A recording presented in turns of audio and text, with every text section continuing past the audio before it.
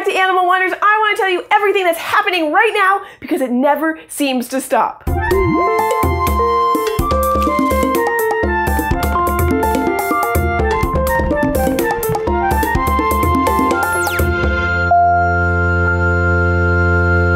First off, our newest sugar glider, Gadget, he's doing really well. He's getting along really well with his new buddy Gizmo, our old sugar glider, and he's starting to do presentations now. He's a little bit shy, but he's coming right along. Also, a few months ago, we rescued 2 European starlings.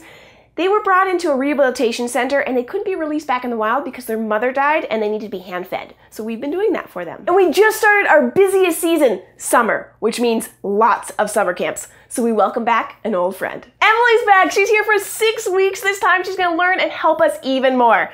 And drink a lot of tea. So lots of exciting things.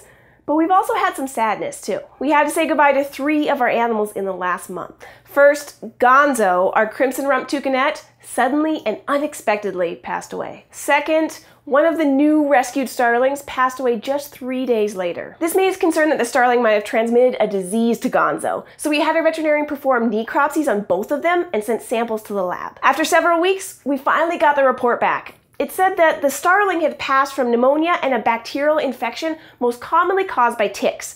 Gonzo showed no signs of either. In fact, there was no definitive signs of what caused his death at all, just a slight malformation of his heart that could have been nothing, but with the absence of another cause, heart failure seemed most likely. Gonzo was a gorgeous bird and he was inspirational ambassador for the last 4 years.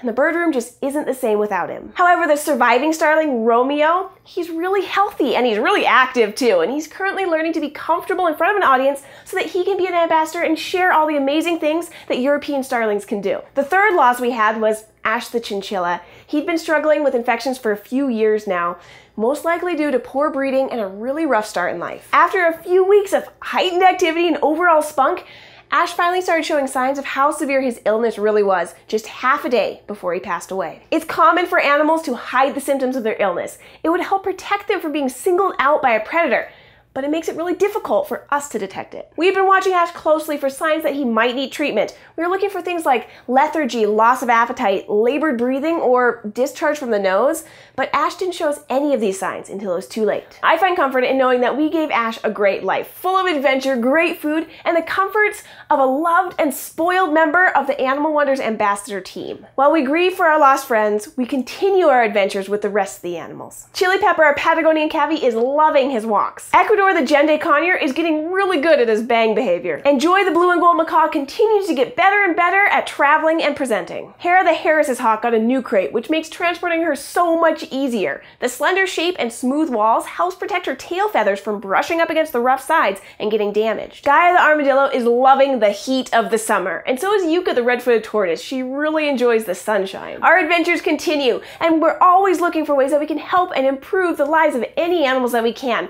which means that while we respect our old friends, we do have some space that's opened up for any animals that might need it. And that's how I like to honor their memory, by continuing to help others. And you can expect to see some new faces in the next few months. So if you'd like to continue this adventure with us, subscribe to our YouTube channel, Animal Wonders Montana. You can leave comments below, or you can ask me questions on Twitter, Tumblr, and Facebook throughout the week. Thanks, guys.